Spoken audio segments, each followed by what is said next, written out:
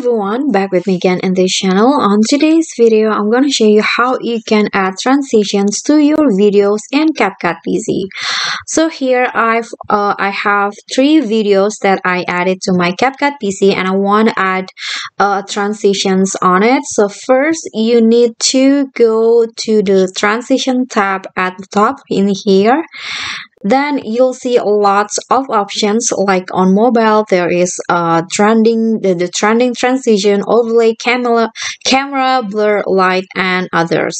So in this case I'm going to add the transitions that is now trending. So I'm going to add maybe this pull out.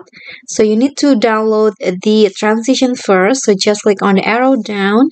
Then after that you can click on this plus icon to add it to your video. So in here you can always adjust each of the transitions you add.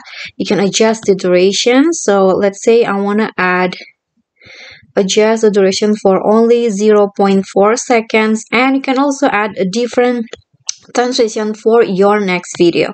So for this I'm going to add this mix.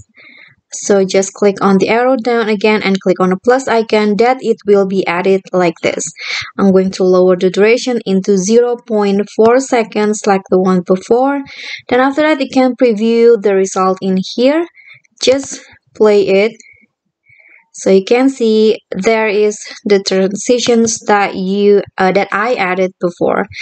Okay, so that's all from me. Thank you guys so much for watching. Don't forget to like, comment, subscribe, and also click on the thanks below. Bye.